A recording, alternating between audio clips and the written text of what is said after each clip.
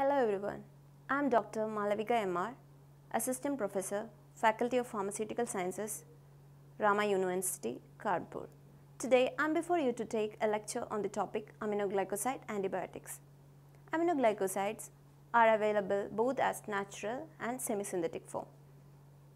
Today in this lecture we will deal about the classification, mechanism of action, antimicrobial spectrum, indication, dosing, pharmacokinetics and ADR, and contraindication and precautions of aminoglycosides.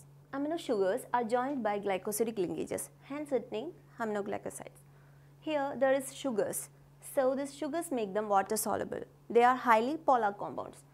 As it is water soluble, they are unlikely to be absorbed in the GI tract, so they are almost given as IV or IM route.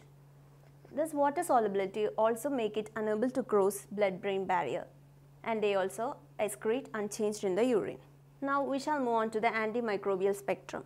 Aminoglycoside act on the gram-positive bacilli, and they do not act on gram-negative, as the gram-negative bacilli have thicker cell wall, and they do not act on anaerobes too, because in their mechanism they need oxygen-dependent transport to enter inside the cell. So they act on gram-positive bacilli and aerobes. The aminoglycosides are broadly divided into systemic aminoglycosides and topical aminoglycoside. In systemic aminoglycoside, it consists of natural derivatives such as streptomycin, gentamicin, tobramycin, kanamycin and zizomycin. The semi-synthetic derivatives are amikacin and ethylmycin. The topical agents are neomycin and fromycetin. Next, we shall move on to the mechanism of action of aminoglycoside. The mechanism is divided into two steps. First one is the transport of aminoglycoside through the bacterial cell wall and cytoplasm. And the next one is the binding of ribosome and inhibition of protein synthesis. Now let's have a look at the first section, that is transport of aminoglycoside through the bacterial cell wall and cytoplasm. This is the cell wall of the bacteria, and this is the periplasmic space, and this is the cytoplasm. Aminoglycoside enters into the periplasmic space through the porin channel, and from here they are transported into cytoplasm by an oxygen dependent active process, so that it's clear that only aerobes can pass into the cytoplasm. So after this, when they reach the cytoplasm, they bind into the ribosomal subunits. Streptomycin bind to the 30th ribosome. All other aminoglycosides, some of them may bind to 50S, some to 30S and some to the interface of 50-30S ribosomes. As they bind to the ribosomal subunit, they freeze the initiation of protein synthesis. Thus, they prevent polysome formation and also promote disaggregation into monosome. That is, ribosomal subunit, they freeze the initiation of protein synthesis, either by preventing polysome formation or by promoting disaggregation into monosomes. When the aminoglycoside bind to the 30-50S interface, then they cause distortion of mRNA codon recognition.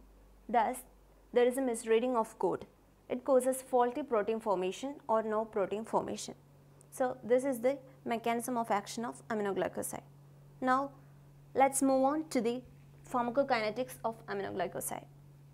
Pharmacokinetics means what the body does to the drug. It consists of absorption, distribution, metabolism and excretion. And absorption of aminoglycoside. They are poorly absorbed in GIT, as this is a highly polar drug. Therefore, they are given parenterally, that is 30 to 60 minutes IV infusion or IM injection. IM injection is rapid and complete. Now, moving on to distribution.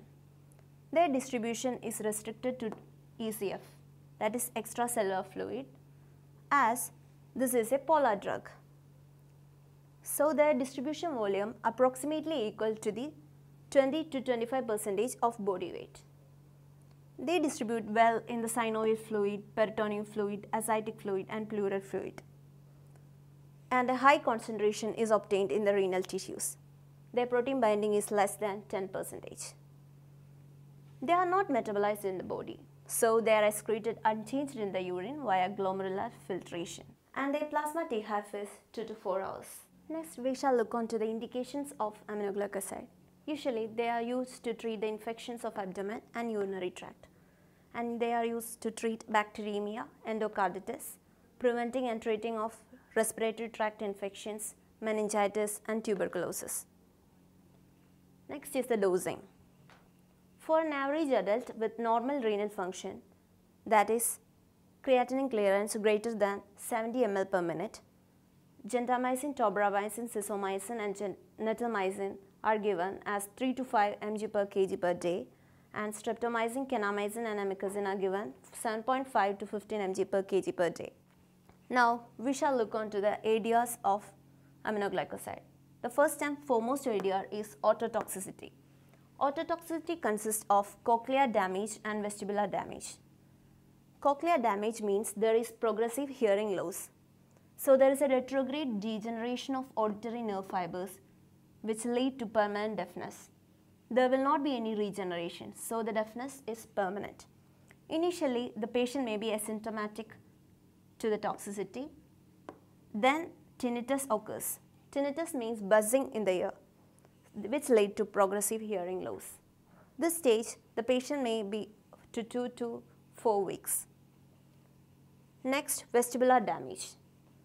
In vestibular damage, patient shows headache, nausea, vomiting, nystagmus, ataxia and vertigo. When the drug is stopped at this stage, the patient go on to the chronic phase. It lasts about 6 to 10 weeks. While this phase, the patient may be asymptomatic while lying down and may show symptoms afterwards, that is while awakening. The recovery that may be incomplete, it may take 1 to 2 years. And the amikacin and kanamycin shows most the cochlear damage, and streptomycin and gentamicin shows vestibular damage. Next is nephrotoxicity. This drug may also cause nephrotoxic effects. The tubular damage may lead to loss of urinary concentration power, low glomerular filtration rate, nitrogen retention, albuminuria and urinary gas. This is based on the dose of the drug and duration of treatment. Nephrotoxicity may be reversible upon discontinuation, and there is an important factor, that is aminoglycoside induced nephrotoxicity may lead to enhanced ototoxicity. That is by when there is nephrotoxicity, the plasma concentration of the drug increases, which lead to ototoxicity. Next is neuromuscular blockade. This drug may reduce the acetylcholine release from the motor end plates and also decrease the sensitivity of muscle end plates to acetylcholine. So these are the main toxicities of the drug. First one is ototoxicity, then nephrotoxicity and neuromuscular blockade. Now we shall discuss about the contraindication and precautions. This drug is contraindicated in pregnancy as this may cause fetal ototoxicity. So we should avoid the use of this drug in pregnant women. We should also avoid concurrent use of other nephrotoxic drugs which may have a synergistic effect on the toxic effect. Okay, for example of such drugs are NSAIDs, amphotericins, etc. There should be also cautious use with other ototoxic drugs such as vancomycin, furosemide, etc. Cautious use is also should be done in elderly patients who are 60 years of age and more. We should also consider the patients who already have kidney damage or hearing loss, etc. So that's about aminoglycoside. Thank you.